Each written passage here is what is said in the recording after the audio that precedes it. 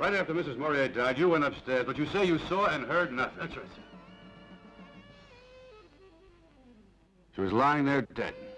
Yes, that's right, sir. The prisoner was led from death row to the closely guarded cubicle where he's scheduled to wait out the last few hours before entering the gas chamber.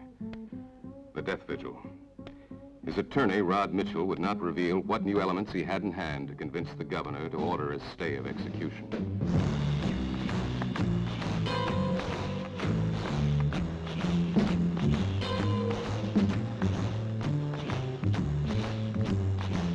San Quentin.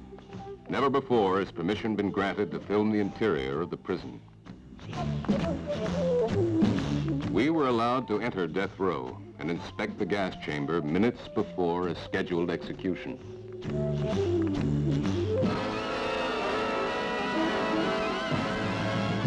The executioner, the guards, all the personnel of this institution, many of them who were present when Carol Chessman was executed, reenacted the same scenes, relived the same dramatic moments to bring you this film.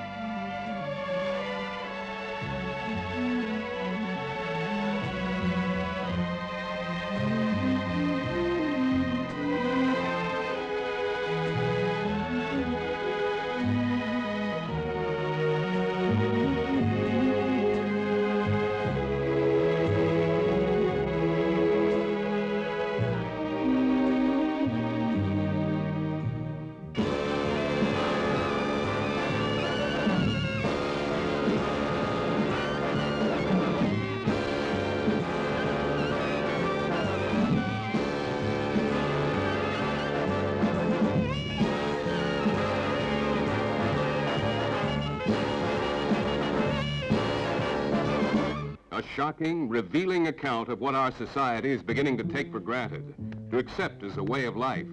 You'll be holding your breath from San Francisco to New York to Paris. A mystery thriller true to our times. You'll be living the truth that once was fiction.